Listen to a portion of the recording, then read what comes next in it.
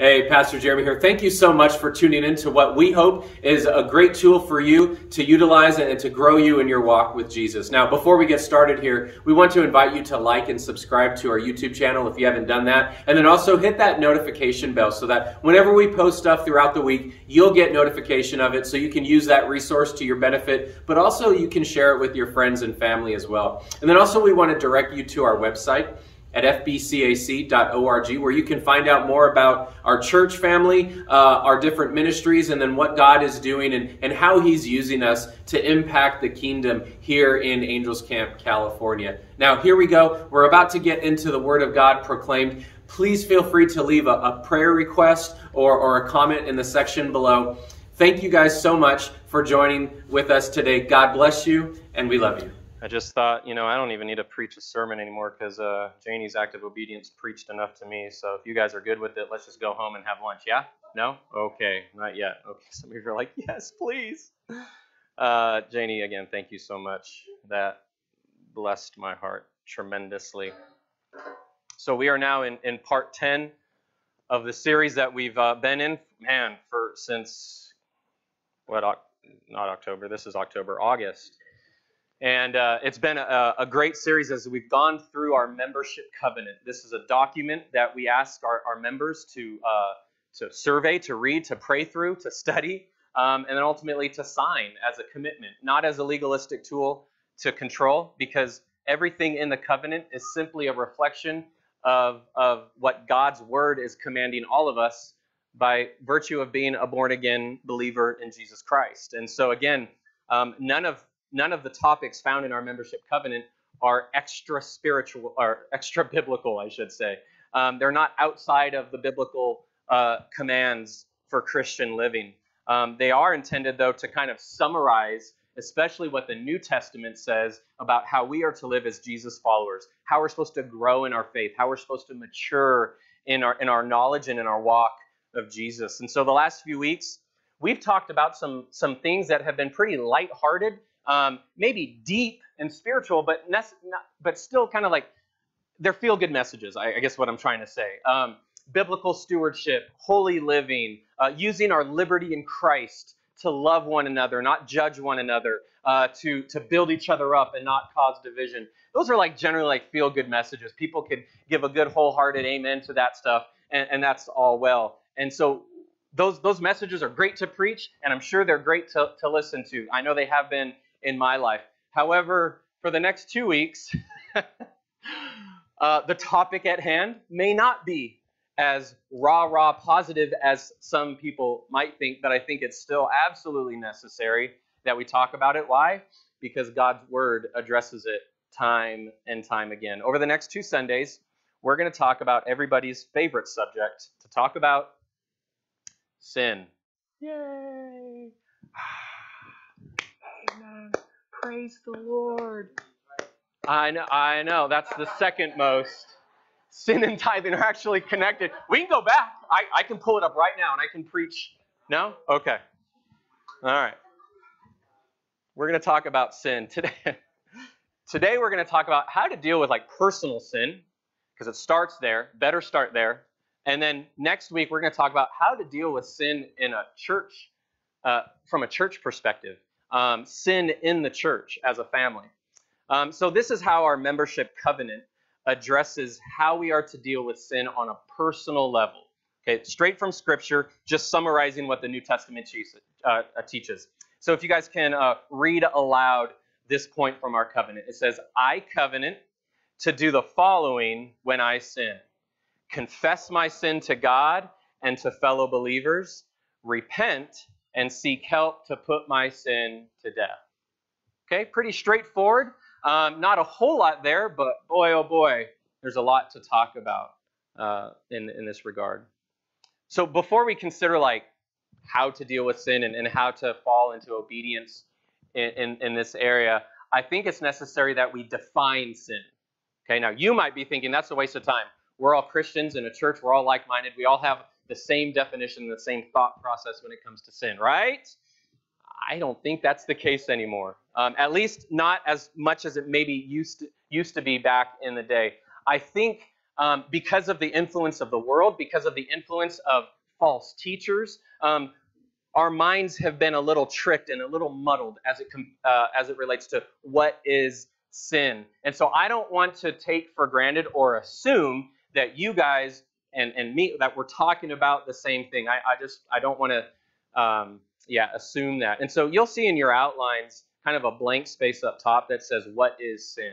That's not a fill-in. It's not a fill-in that I'm going to give you. It's going to be a fill-in that you fill in yourself.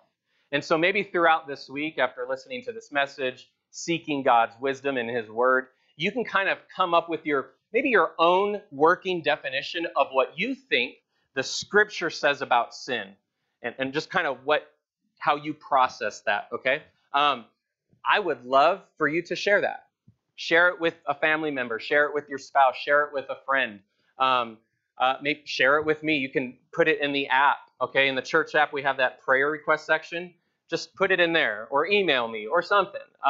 If you're bold, put it on Facebook, and just let the world know what you think of sin, right? Whatever. But I would love to hear your guys' thoughts about what sin is after this message. So if you look up the definition of sin in like the Webster's Dictionary, which is sometimes where I start when I just want to define a word. What is the dictionary definition? This is what the dictionary says sin is. It says it's an offense against religious or moral law. It's an action that is or is felt to be highly reprehensible. Interesting. Or it's an often serious shortcoming or a fault. So that's the dictionary definition of sin. So according to these three definitions, just to summarize, sin is just a violation of a law. That's all it is, right? Or it's something that is subjectively felt. Like if you feel it's offensive, then it's a sin. Or it's a personal shortcoming. It's just a fault, like a fault in your personality or whatever. And if we confine sin to just these views up here on the screen, then much of the reaction that we see in Scripture, as far as like how God reacts to sin, it would seem unfair. Like if I were to read, especially much of the Old Testament, I'd be like, gosh, God, you're kind of harsh. Like, my goodness, easy with the 400 years and then this and that and the kill all women and children. Like, isn't that a little much, God? You see, this is the problem with many people, is that their conception of sin is more in line with what the world says, right? They see sin through these first three lenses, and it distorts it. It changes the way they see sin in comparison to how the Bible sees sin. In other words, if we just take these three definitions, and that's your definition, and I'm coming at it from a completely different perspective, you could see how we could have some miscommunication. You could see how we might have a misunderstanding of what sin really is. It's interesting, though. This is the first set of definitions. If you just go a little bit lower, if you have an actual Webster's Dictionary, God bless you. For those of us who live in the 21st century, we just go online. We just Google it. But later on down the page, this is the second definition of sin. It defines it as a transgression of the law of God. And a vitiated. I had to look that word up. Sorry, I know. I'm not going to pretend like I knew what that meant off the top of my head. I'm like, what is vitiated? I need a dictionary to define the word that I'm looking up to define. It's a defective state of human nature in which the person, the self, is estranged from God. They're separated from God. So that's what sin is in the second definition. It's like a lesser, maybe less common definition. But I think this is actually a little bit more in line with what Scripture says about sin. You see, sin is so much more than just a personal flaw. It's so much more than just a violation of some random law out there. It's so much more than a feeling of being offended. Sin is a transgression against God Himself and against His law. And effectively, what does it do? It separates us from God. The prophet Isaiah put it this way. He says, your iniquities have made a separation between you and your God, and your sins have hidden His face from you so that He does not hear you. Have you ever struggled with why is God not answering my prayer? I don't know, maybe you have unconfessed sin in your life. And He's like, I don't hear you. You have all this sin. You need to repent of that. You need to get rid of it so I can hear you.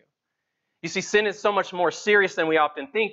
and it has massive ramifications in how then we interact with other aspects of our Christian faith, like holiness, like Christian liberty, like stewardship, right? So all sin, no matter what it is or who it's done towards, is ultimately always done against God himself. In acknowledging and confessing his own sin of adultery, remember King David and Bathsheba, that crazy story? What does David proclaim in Psalm 51, verse 4? Against you, you only, he's talking to the Lord, against you only have I sinned and done what is evil in your sight. Wait a minute, he sinned against Bathsheba, he sinned against Uriah, he sinned against the whole nation of Israel effectively. No, David has right perspective. God, first and foremost, I sinned against you. You see, when God was preparing the people for Israel, the people of Israel in Deuteronomy 9 to enter into the promised land, he was reminding them, hey, don't think you're about to enter into the promised land because you earned it, right? You did not earn this. You don't deserve this. You didn't like discipline yourself and act like good people of God, and that's why you're getting into the promised land. No, you're getting into the promised land because I made a promise to your forefathers. I told Abraham, Isaac, and Jacob that this nation will be blessed because of you. So I'm keeping my end of the deal because that's what I do. I'm God, right? But he's quick to then say, but you know what? Over these last 40 years, since I've set you free from slavery, you've been stubborn, you've been prideful, you've wanted to do it your own way, and as a result, you've actually stirred up the wrath of the Lord. Isn't that an amazing reality? That in the midst of providence, God reminds his people, you still need a heart check. With respect to God, that is the only reaction suitable for unatoned for sin. It's wrath, eternal wrath. Why? Because sin is offensive to an eternal God. That's why. One of the greatest theologians and philosophers of all time, Augustine, in his collection of writings entitled The Confessions of St. Augustine, describes sin in this way. He says this: sin comes when we take a perfectly natural desire or longing or ambition and we try desperately to fulfill it without God. Not only is it sin, it is a perverse distortion of the image of the Creator in us. All these good things, the longing, the desire, the ambition, all these good things, all our security are rightly found only and completely in who? In him. This is another important aspect of sin. Sin is the distortion of the imago Dei within you. We are all made and created in the image of God. And when we sin, we distort that image. And God gives us these good desires, these good longings, these good ambitions. But when we seek to fulfill them in other things, that's when we sin. When I counsel couples to prepare for marriage, we talk about the 4 basic needs of every human being. There are 4 basic needs that every human being needs. Janie needs it, Ashley needs it, I need it. We all need it. It's acceptance, identity, security, and purpose. Every human being, no matter how old you are, no matter where you come from, no matter what color of your skin, male or female, we all need to feel accepted. We all need a sense of identity. Who am I? Right? We all need safety and security. Like, I need to know that my life is safe and secure in some manner. And then we all need purpose. Like, when I get up out of bed, I want to know that there's purpose to my life. I want to know that at the end of the day, I'm not just a product of evolution and I'm a former monkey or something like that, right? We need to know that.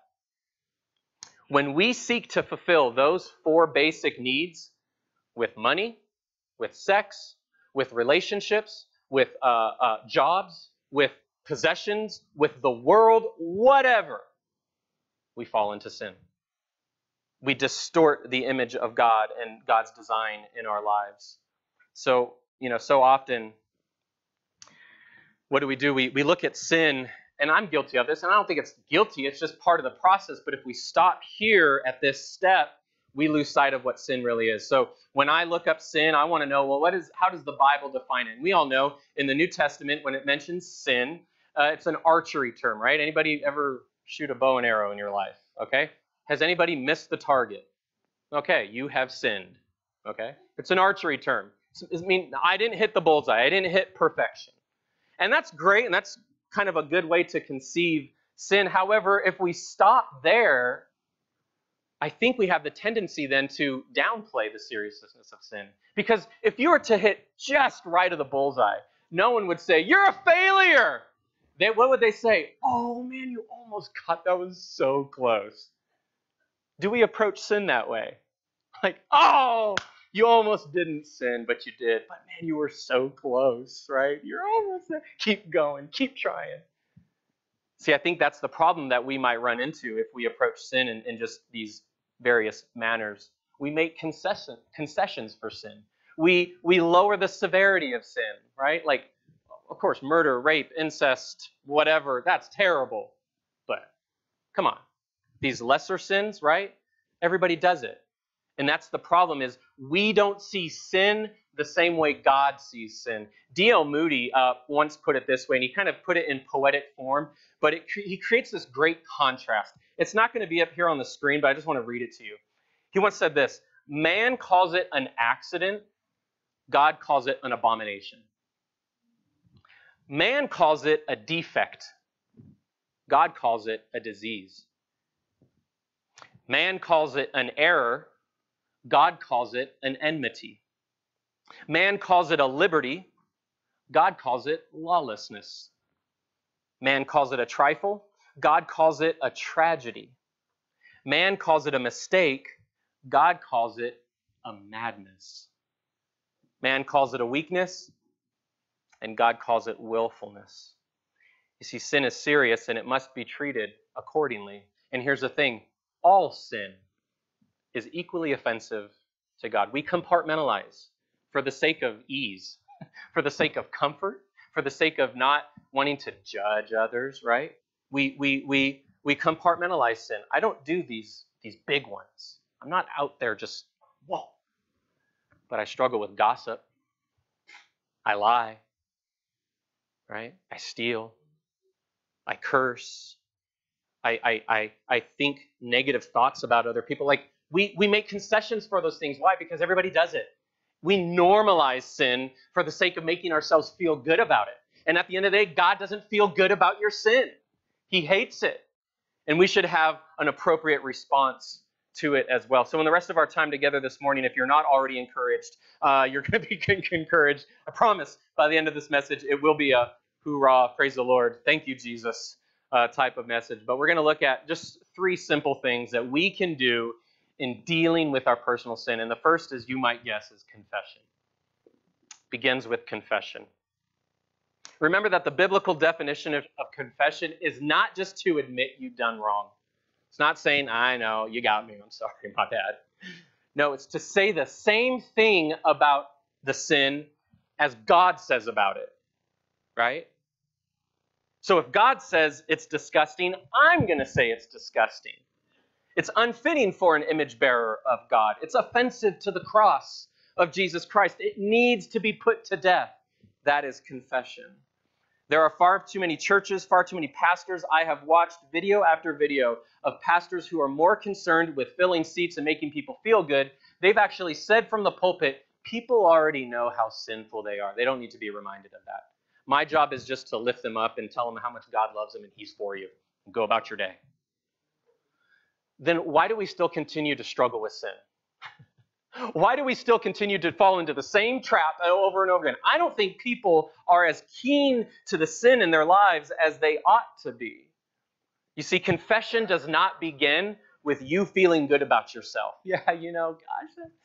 Oh, by the way, let me just get these out of the way. No, confession is like brokenness over the sin in your life. Towards the end of that Psalm 51, that's King David's lament over his sin of adultery, he writes this: "For you will not delight in sacrifice, or I will give it." Like, God, if there was any other way, if I could just offer to you a goat, I'd do it. Right?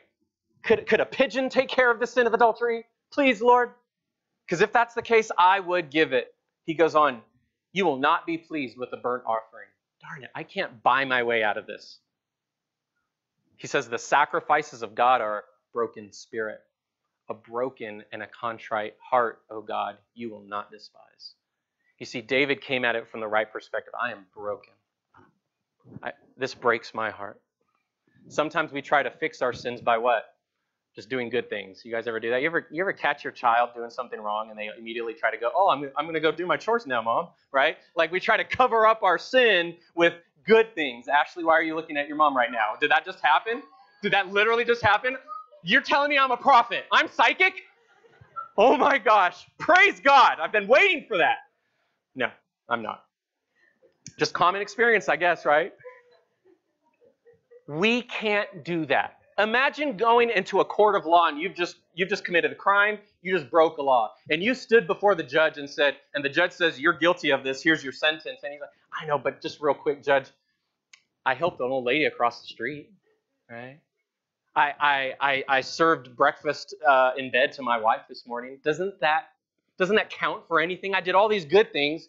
He would be a terrible judge if he said, you know what, you're right. You've done a lot of good things. I'm going to absolve you of this crime. He would be a terrible judge. We'd look at that guy and you're ridiculous, right? The same thing is with God. Sin has got to be dealt with one way or another. And when we try to fix our sins by our good deeds, I think God laughs at us. Are you serious? You think that's why I sent my son on the cross? Ridiculous. The act of confession then continues. After the brokenness of one's heart. Why? Because you've broken God's heart. Confession continues in acknowledging the fact that, you know what? I'm going to do it again. And God knows I'm going to do it again. I'm going to sin again. Whether it's through we like to categorize sin. There's sins of commission, right? Things you do, you actively say, do, or think that hurts the heart of God. Those are sins of commission, and then sins of omission, things you don't do. Like refusing to do good, refusing to do things or think things or say things that are pleasing to God. Whatever that is, we have to recognize, man, we're in this together, and we're going to continue to fight this battle this side of heaven, right? And so 1 John chapter 1 and those verses 6 through 10 kind of will help put all of that into perspective. So if you're with me there in 1 John, you can read along with me in your own Bible. It'll be up here on the screen as well. The Apostle John, who wrote the Gospel of John, he writes this. If we say we have fellowship with him, while we walk in darkness, we lie and do not practice the truth. But if we walk in the light, as he is in the light, we have fellowship with one another, and the blood of Jesus, his son, cleanses us from all sin. He goes on, if we say we have no sin, oh boy, we deceive ourselves, and the truth is not in us. But if we confess our sins, he is faithful and just to forgive us of our sins and to cleanse us from all unrighteousness. If we say we have not sinned, we make him a liar, and his word is not in us. This is the word of the Lord. You see, John is characterizing two kinds of lives. The life of sin, the life of unconfessed sin, and just rejecting the fact that I sin and I don't want to confess it. That's walking in darkness. And he says, those who walk in the light live lives of holiness, not perfection, but just being open, confessing your sins when you do them. And the point is this, the contrast is this, you can't do both. And I think I'm right here with you. We try to literally, without maybe acknowledging it, we try to live one foot in both lanes. I want to walk in my darkness because hey, it feels good, it's comfortable, everybody else does it, but I know I'm a Christian and so I shouldn't, and so we teeter that line, right? Like we go back and forth, and I think we fool ourselves. We cannot walk in the light of Christ and walk in the darkness of unconfessed sin at the same time. We must continue to walk in the light as he is in the light. Otherwise, what does God call us? You're a liar and the truth is not in you. Like God does not hold back. He's not here to please people. He's here to be real and honest with us. John is characterizing this differentiation that we must kind of conceive of if we're going to be able to rightly deal with our sin. So if we confess our sins, then we are truly children of God who does what? We walk in the light. And why? Why do we walk in the light? Because my confession made me a good person? Oh, look at you, you're so holy, you confess. No, it's the fact that the blood of Jesus covers me and my confession in him. That's what makes me right. It's not my confession in and of itself. Again, in verse 9, if we confess our sins, he is faithful and just to forgive us our sins and to cleanse us from all unrighteousness. This is an ongoing process. Isn't that good to know? That I can come to God the 1,000th time in confession, and he says, I am just and I am faithful to forgive you of your sins. You see, our confession and our agreement with God about our sin, it accesses the already established propitiation for our sin, the provision of the removal of sin and the gaining of his righteousness. It's already there. It's been completed on the cross. There's nothing else we need to do but confess and come under the grace of God. We cannot simply just slide our sins under the rug and pretend like they never happened, because that's another way. We either try to work our way out or we just conveniently ignore, like, we'll just not talk about that, right? I know that was an ugly part of my life. That was before I was saved, right? It's like, that was yesterday, dude. Like, what are you talking about? Like, before you were saved. We have to be honest. We have to be open about our sins with God if we want to experience his grace and his forgiveness in our lives. And with that said, there's another aspect of biblical confession that is pointed out in the covenant, that is talked about in Scripture, but we forsake. And the reason why we forsake this is because it's uncomfortable. It's embarrassing. It's shameful for some of us. Maybe we're afraid to be this real and transparent with ourselves and with each other. But it's confessing our sins to one another. That is crucial to experience the fullness of God's grace and forgiveness in our lives. Most of us are pretty good about confessing our sins to God. At least I'm hoping that's the case. That you go into your prayer time and you just openly confess your sin to God, unabashed, unashamed. But how many of us practice the regularity of coming to another brother and sister in Christ and confessing your sins to them? That's a whole other story. And yet I believe this to be maybe the only way that we can experience the fullness of healing and God's forgiveness in our lives. James wrote a letter to the early church, and in his letter he addresses this ongoing effect. It was being observed that there was these ongoing effects of unconfessed sin in the church. And so in James chapter 5, beginning in verse 13, we read this. And he asks these great questions. Is anyone among you suffering? And I would imagine like people are like, I'm suffering right now, right? I don't know about anybody else, but I'm suffering. Let him pray. And then, is anyone cheerful? Absolutely. I'm cheerful. Well, let him then sing praise. Is anyone among you sick? Well, what are we supposed to do? If there's not prayer, if it's not praise, what do we do? If anyone is sick, let him call for the elders of the church and let them pray over him, anointing him with oil in the name of the Lord. Isn't that interesting? They don't go to the doctor. They don't go to a psychiatrist. And God bless doctors and psychiatrists. Like, don't get me wrong, they're necessary. But what is the first thing that they're telling the church to do? Christian, go to your leaders. Let them pray for you. Let them anoint you with oil. I got a whole jug of cooking oil in the back. No problem. We'll get down. Right? We'll get to cooking. Cook that sin right out of you. No, I'm just kidding. That's very interesting. Verse 15, he goes on and he says this, and the prayer of faith will save the one who is sick, and the Lord will raise him up. And if he has committed sins, look at that. He's connecting sin to sickness. Isn't that interesting? Most scholars believe he's definitely talking about like some kind of physical ailment. There's something physically it's a physical sin or sickness. And James is making the assumption, and if you have if you've unconfessed sin in your life, if you've committed sin, and maybe this is connected to that, he will be forgiven. Verse 16 is kind of the kicker. Here we go. Therefore, confess your sins to one another and pray for one another. Why? That you may be healed. Healing comes only after confessing of sins to one another and to praying for one another. The prayer of a righteous person has great power as it is working. You see, the reality is that sin affects every aspect of our lives. Physically, mentally, emotionally, spiritually, it wars within us. Right? Stress is one of the biggest killers in the world today, and so much of our stress and our worry is connected to what? Sin. To all my worry warts, if you're a parent, you worry. For all of us who worry is a sin. It's not trusting in the sovereign will of God in your life. We all do it. We want to minimize it because we all do it, but it's sin.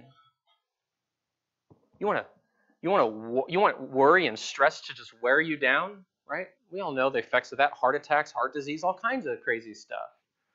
Many of our ailments, according to what James has seen, and I think it's fair to say what we may see and experience in our lives, many of our physical ailments could be, now hear me when I say that, could be. I'm not saying guaranteed because James doesn't say that, but it could be connected to unconfessed sin in your life. It could be the fact that you have not let this go, and this is now manifesting itself physically in your life. And there is no other way to get rid of that than to confess your sins to others. This has been my story. I'm a product of James 5:16. Many of you know for nearly 20 years, I struggled with an addiction to pornography. It was rampant in my life. From the little old age of, I don't know, I probably started adolescent, junior high. For 20 years, pornography had a grip on my life. And as a good Christian, what do? We do everything we can to get rid of it. We go to church, we pray, we read our Bible, we serve, this and that. And I tried everything I could to get rid of this, praying to God, God, would you please take this from me? I can't deal with this anymore. And I'd be good for a day. And then the next day comes. And it's just that cycle for 20 years. The one thing I never did was I never told anybody. And why didn't I tell anybody? Well, you know why, because that's embarrassing. That's shameful. Wait a minute, you're this good Christian kid that goes to church all the time and you talk about Jesus and yet you're addicted to pornography? Like how does that work? And so I could never bring myself to tell anyone. I never told my family, my friends, no one. Until by God's grace, because He knows me better than I know myself, and He knows what's good for me, He arranged particular instances in my life just right so that I had no other option than to tell someone. And I just remember on a Saturday morning, early, like 8, 9 a.m. in the morning, I walked into my pastor's office, and for the first time, I told another human being, I'm addicted to pornography. And it's killing me. And in that moment, I'm not kidding you, in that moment, and in the days and weeks to follow, I found the freedom that I've been praying for 20 years. Praise God. Why? Because I just walked in obedience. I didn't try to second guess it anymore. I just said, you know what? If I'm really about Jesus, I'm going to follow His word. You see, the father of lies wants to keep you in your sins. He wants you to shut up about it. Why? Because it's in the darkness of unconfessed sin that he can do his best work. To build that shame and that guilt and to lie to you, they won't understand. If you tell anybody, they're going to turn their back on you. If you confess this to your pastor or to someone you trust in the church, you know what? They're going to start a rumor mill and they're going to kick you out. They'll think less of you. They won't understand. Guys, those are lies from the pit of hell. There is no place for that in the mind of the child of God. But what do? We buy into those lies, and then we put on the church facade. You guys ever do the church facade? The mask, the Christian mask? You guys don't know what the Christian mask is? Yeah? Yeah? I just had a heck of a week in my sin, glorying in my sin. 10:30 Sunday morning, whoop, Christian mask. Hey, how you doing, brother? I'm too blessed to be stressed, you know. Hey, man, I'm a child of God. Not today, Satan. And I go about my day. Not to think that, not to talk about the fact that, I was looking at something inappropriate last night on my computer. I was at the bar last night just having the time of my life. We won't talk about that. How are you doing? I'm doing great. I'm good. We put on that facade, and now church is now filled with a bunch of fake people who we all know we're struggling with sin one way or another, but we just can't open up to one another about it. I had a discussion with a family member of mine many, many years ago. This was like when I first started coming to this church and kind of just experiencing life in a smaller church. They come from some big, huge mega church in Southern California, multi-campus, thousands of people. And my family member and I were talking about the culture of our church. And I was talking about, we counsel our own people. Like they come in for counseling, and we sit down with them, and we talk with them, and we hear them out, and we live life together in that manner. And my family members are like, you do what? How does that work?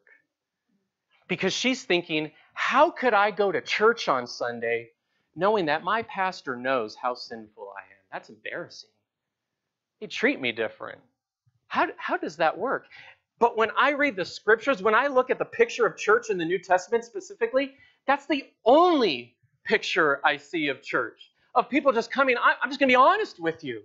I'm just going to be real with you. I'm going to confess my sins to you. Interestingly, the motto for their church is real with God, real with ourselves, and real with others. Isn't that interesting?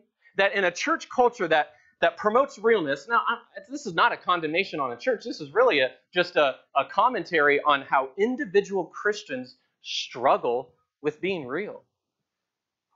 Real. They have the t-shirts and everything. Real with God, real with ourselves, real with others. But I'm not going to tell anybody about my sin, right? That's too real. Now, we need to use wisdom. Hear me when I say this. We need to use wisdom in who we confess to, okay? I can't confess my sins to everybody. That would be too much for you to handle, right? You can't confess all your sins to everybody in this church. They may not have the spiritual or the emotional maturity to handle it, to know what to deal with it, right? Maybe they're struggling with the same thing you're struggling, and they might encourage you not knowing what you're dealing with or how you're handling it. And so we need to use discernment when we share and when we confess our sins to one another, but it's still inevitable. We must do this if we want to experience this level of healing from sin in our lives. You see, when we confess our sins to others, the bondage of sin is broken. We just sang, Amazing Grace, my chains are gone. Those chains get broken when you surround yourself with other brothers and sisters in Christ who love you in spite of your sin, who love you and just say, I know, man, yeah, we're gonna work on that. We're gonna put that to death. I agree. That is ugly and it needs to get out, but man, I love you. I want you. I want to be in relationship with you. When we confess our sins to those who are more mature in the faith, maybe even stronger in their walk with Jesus, we experience the reality of the prayer of a righteous person. Like, there are those in this church who would love to just partner with you and pray for you. My job is to not condemn you. My job is to help you through. Let me just pray for you. Let me seek God's healing in your life. Why? Because the prayer of a righteous person has great power, not just in the end, but as it's working. That's a beautiful picture. Honesty and transparency is key in growing deep, meaningful relationships with God and with one another. And so I just want to encourage you guys, be open and find that person who you trust, no doubt, that you can confess your sins to. This is just an encouragement. Let go of whatever keeps you from doing that. I know it's pride because I struggle with it. I know it's shame because I've struggled with that, right? I know it's fear. That is a scary thing to do, to be able to trust someone to that extent. But boy, when you let those things go, the freedom that you can experience is unimaginable. This is connected to then the next step, and that is repentance in your outlines. Repentance. Believe it or not, confession was the easy part. After all said and done, confession is the easy part. Repentance is the difficult part because it's actually putting your faith into action, right? Remember, Jesus never said, confess, for the kingdom of God is at hand. Peter or Paul, when they were building the early church, never said, confess and believe in the gospel. What did they say? Repent. Repent, for the kingdom of God is at hand. Repent and believe in the gospel that you may be saved. You see, confession is a change in mind. Repentance is a change in behavior, which is an actual, more truer expression of your change in heart and mind. As we've mentioned in the past, repentance is walking in one direction, stopping, confessing, and walking in the opposite direction. And it's this intrinsic combination of confession and repentance that pleases God. It actually accesses his grace in our lives. Proverbs 28:13 says this, whoever conceals his transgressions will not prosper. We've all been there. We've all covered up our sin. I don't want to talk about it. It's too embarrassing. But he who confesses and forsakes them, what? Will obtain mercy. Confess and forsake. Confess and repent. Repentance is not, though, here's the thing. Many people think, okay, repentance is trying not to sin. I'm going to discipline my body so as not to sin. I'm going to try my hardest to resist sin. Let me tell you what that works for 20 years. It gets you nowhere. It gets you absolutely nowhere. We cannot fight to not sin. That is not repentance. Repentance is putting our sin to death and walking in the newness of life in Christ Jesus. Paul writes this in Romans 8:13. For if you live according to the flesh, you will die. But if by the Spirit you put to death the deeds of the body, you will live. You see, there's a difference between actively pursuing sin to put it to death. Like, I'm going to put this to death. I'm going to confront it. Rather than, get away. I'm going to try to avoid you as much as possible until I'm weak and until I'm alone. And then all of a sudden, I'm easy game once again, right? We have to actively put sin to death. Christ died so that we can live freely in the confession of our sin to God and our confession to each other. And so through the power of the Holy Spirit, we must die to these earthly desires, these fleshly desires that still war within us. Many of Paul's letters are marked by kind of this progressive thought throughout the letters. So he'll begin a letter with like theology. This is who Jesus is. This is what he did. And then he'll move into like, this is what it offers you and me as a result. And then lastly, he'll kind of move like, so this is now what you do in response. Okay? It's kind of just this progressive, logical way that Paul writes his letters.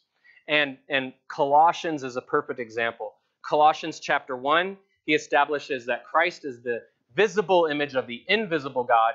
He is the only one through whom we are reconciled to this holy God. And then in chapter 2, he says, don't let anyone deceive you or lead you away from this doctrine. And then in chapter 3, this is his encouragement. Okay, because this is true, because you have new life in Christ, this is how you're supposed to act.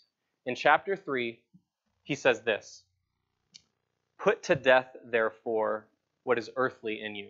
And now he's going to list some sins that we're like, oh man, I've been there. Sexual immorality, impurity, passion, evil desire, and covetousness, which is idolatry. On account of these, the wrath of God is coming. Like, that should make us tremble. Like, these aren't silly little things, right? These aren't things to sweep under the rug. No, they are earning the wrath of God. He continues and he says this, if that's not humbling enough, in verse 7, in these you too once walked when you were living in them. Oh, thanks, Paul. I appreciate that. Thanks for the brutal reminder that I was once there. But that's good. We must remember that if we're going to embrace God's grace. And he goes on, but now you must put them all away. Anger, wrath, malice, slander, obscene talk from your mouth. Verse 9, do not lie to one another, seeing that you have put off the old self with its practices and put on the new self, which is being renewed in knowledge after the image of its creator. Quit walking as children of darkness. You're not that anymore. Put it to death. Put it away. Walk in the newness of life. Walk in the light, child of God, right? Again, these lists are not meant to be exhaustive, but rather an acknowledgement that sin comes in a lot of ways, right? Sin comes in a lot of forms. Much of them are familiar. Why? Because we all used to be there. We all used to do that. None of us have the right to say, oh, I'm so holy. I can't relate to your sin. I don't know what that was like. I was born a Christian, right? None of us can ever say that. We need to confess our sins. We need to see to it that we remove these things from our lives. And we need to actively put to death that which earns God's wrath and walk in the fullness of his grace and his mercy and his love. And as we put to death these earthly, fleshly deeds in which we once walked, we begin to walk in the fruit of the Spirit, right? That's what we talked about a couple weeks ago in our talk with holiness that Derek talked about, right? You're either going to walk in the flesh or walk in the Spirit. Walk in the Spirit. Walk in the fruit of the Spirit. And as that fruit grows, the more and more my sin will become a part of my past and not my present, and certainly not my future. This is kind of that picture of sanctification that we all need to go through. And then lastly, to wrap it up, we confess, we repent, but we need to remember the context in which we do both. And it's third in your outlines. Everybody say it with me. Fellowship. This is the context in which confession and repentance need to flourish. Fellowship with God. Fellowship with one another.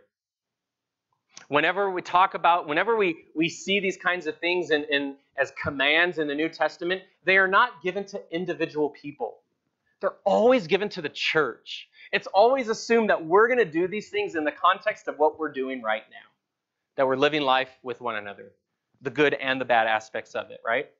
When we emphasize that, we're prioritizing within ourselves honesty and transparency. That which God created in us from the very beginning. Think about this. When Adam and Eve sinned in the garden and sin entered into the world for the first time, what was the immediate effect?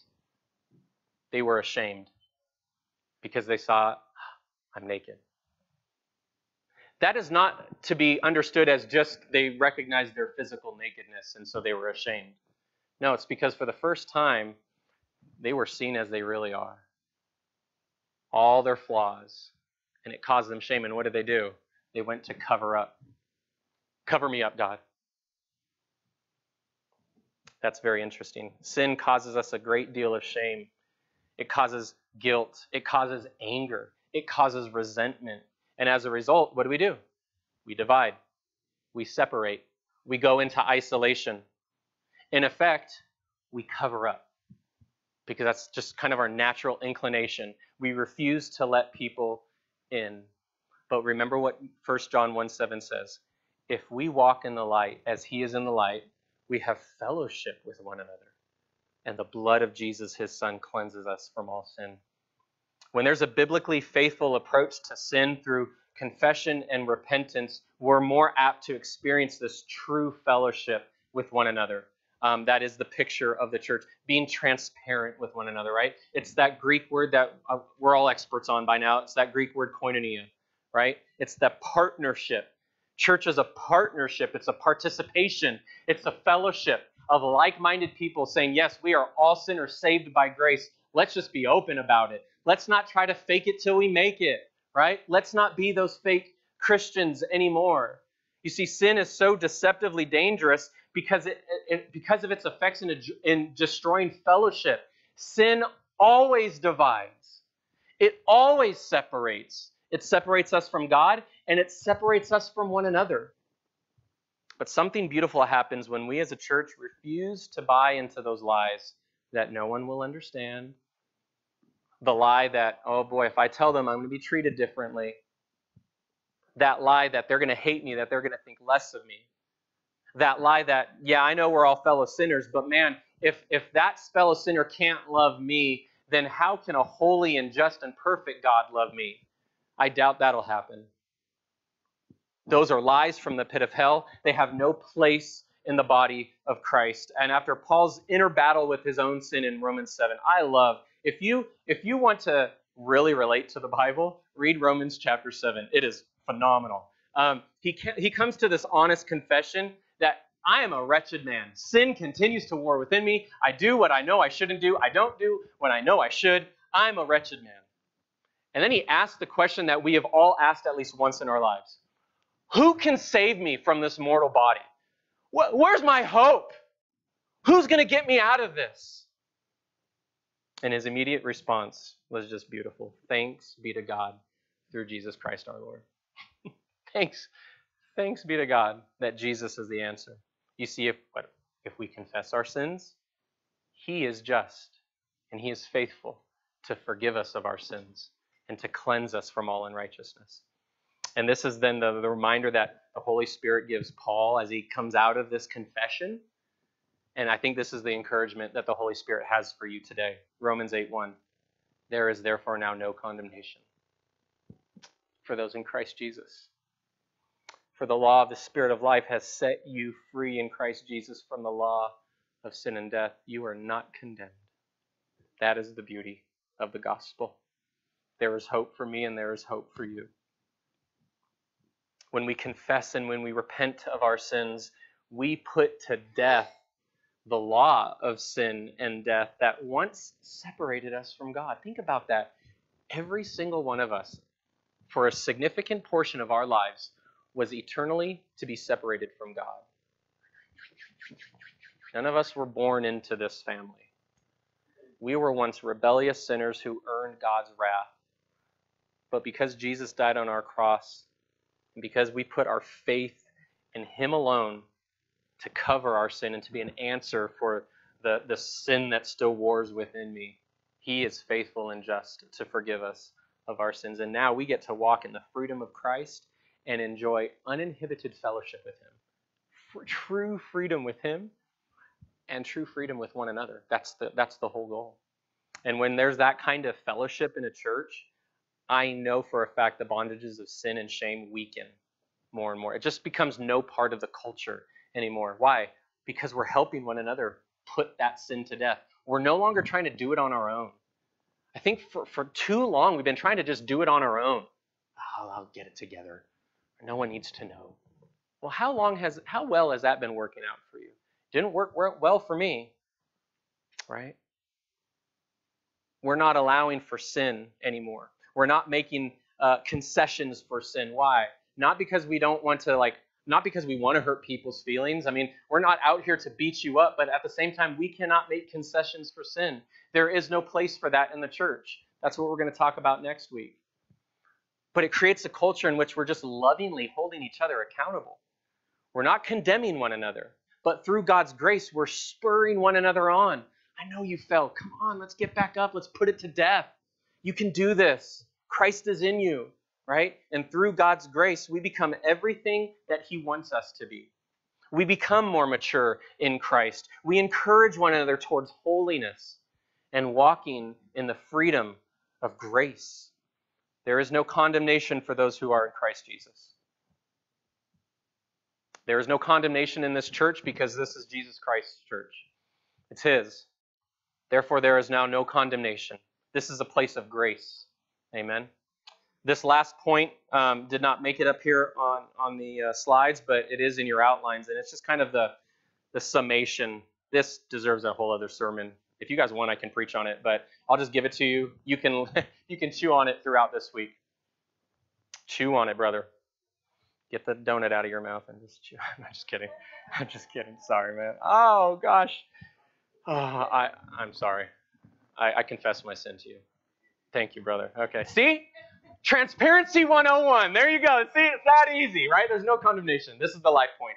The way I see my sin determines the way I see God's grace. This has been a fact of my life. It's scripturally grounded. The way I see my sin determines the way I see God's grace. And this is what I mean by that. If I think little of my sin, I'm going to be more inclined to think little of God's grace. Because what did He save me from? It's not that big of a deal. I'm generally a good person. Thank God for His grace, but whatever. But if I see the gravity of my sin, that it is disgusting, that it's offensive to the heart of God, that it offends Him and His Son Jesus and the cross and everything that has to do with that, and then I think of God's grace, whew, He loves me that much? Does He know what I did? Yeah, He knows what you did. He knows what I did, and He still chooses to love me. He still gives me His grace and says, come on, son, I know you're a knucklehead. I love you anyway. Come on, confess your sin, repent of it, and let's put that to death. And so as members of First Baptist Church of Angels Camp, we are all encouraged now, hopefully, to confess our sins, to get rid of it, to be open with God, and to be open with one another, to partner with each other, fellowship with one another, to put our sin to death, and to walk in the light, to walk in the freedom, and to walk in the grace of our Lord Jesus Christ. Amen? Amen. Let's pray.